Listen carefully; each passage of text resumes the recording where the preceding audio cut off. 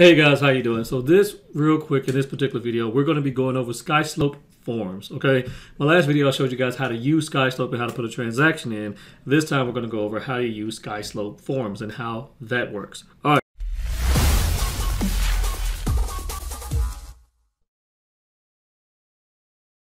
right. So it's first thing, let's explain this. Skyslope Forms is basically just like Dotloop and DocuSign.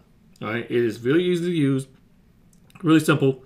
I mean, you need to know how to use this, even if you like anything else. If you like Dotloop, I like Dotloop a lot, guys.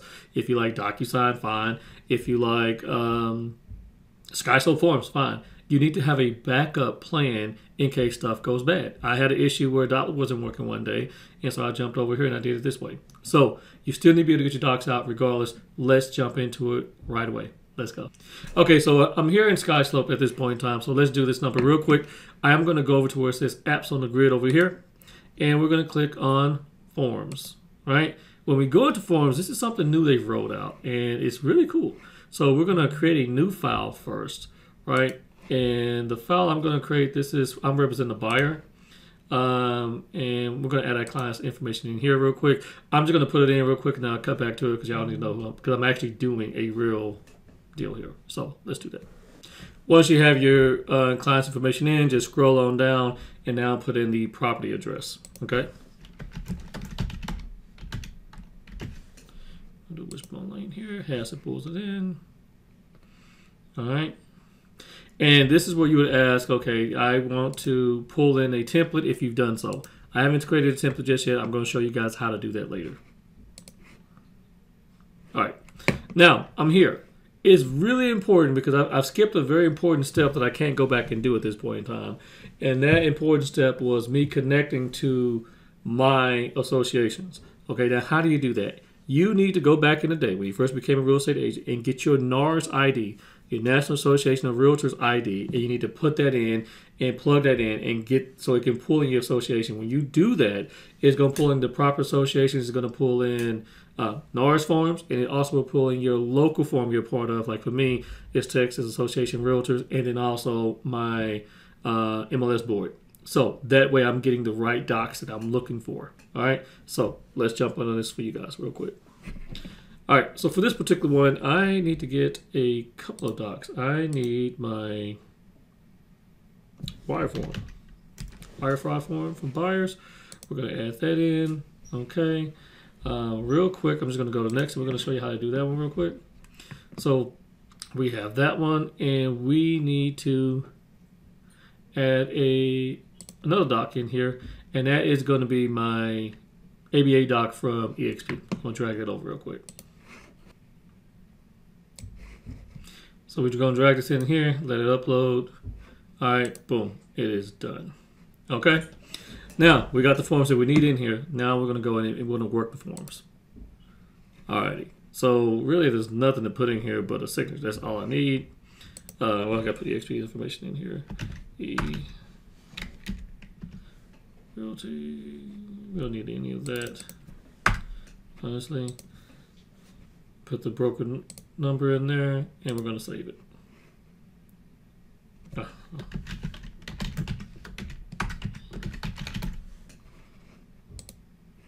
Alrighty. Now, we need to now add in the signatures. Okay, so we're going to prep for signatures here. And I need to sign as well. Put my email in here. I never did that.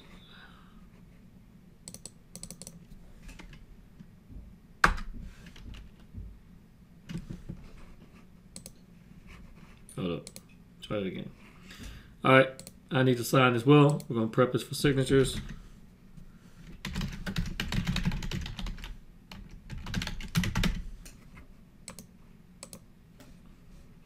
All right. Okay, now once we got it prepped for signatures, we just got to add them in here. So mine would go right here. Theirs is going to be right here, and it is already prepped them and got it exactly what I need. All right. So at this point, I'm just going to send it on over.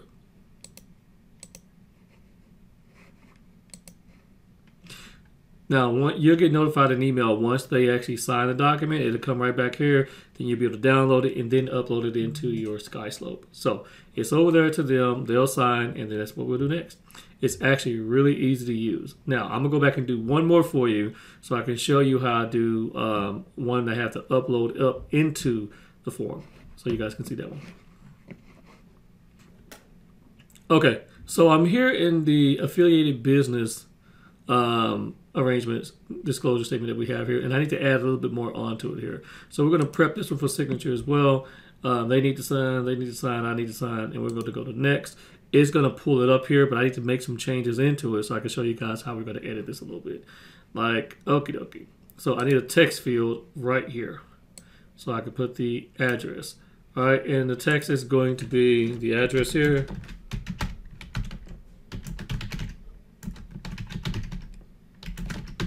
All right, boom, that's that. I also need to put the date right here. All right.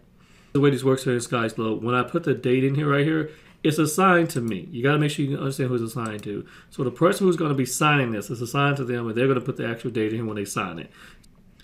And then at the bottom here, we're going to add in 2 places for them to sign here.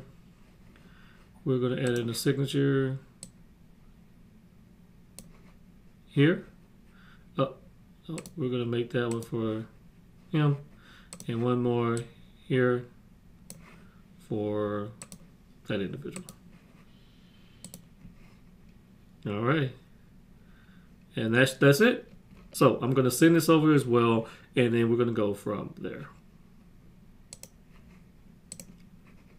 So once again, once they get everything, they'll sign it and it'll come back over. In fact, I'm going to go ahead and sign here on my phone so we can see what that actually looks like. All right, to give you an idea what it looks like, I'm going to show you here what it looks like when you get into it. All right, so the emails will come over this way here, and we're going to get started. Click on Get Started. This is what your clients will actually see. All right, if I had some more in email, I would have said that, but I didn't. So I'm going to agree to accept the e-signatures, and I am going to put my signature in like so. This one is just fine, and we're going to use that signature. All right, I'm going to click on Finish Signing, and that's it. Okay, that's pretty much all that you have to do. Right now, I could download the signed document, view the signed document if I want to after that, but that's it. It's really easy. This is just like Dotloop. It's just like Zip Forms. At the end of the day, if you need an alternative, it's here. And if you're part of EXP, it's 100% free 99, so you don't have to go buy something else. You can do all your entire transaction in Dotloop if you want to. All right, so it's a really good tool. I advise you to get in here, play with it, learn it, because you need to be writing contracts soon. If you're on some other platform, it's really good to know another platform so you can actually get your contracts done. All right, make sure you guys like, share, and subscribe. If you have any questions, let me know. Peace.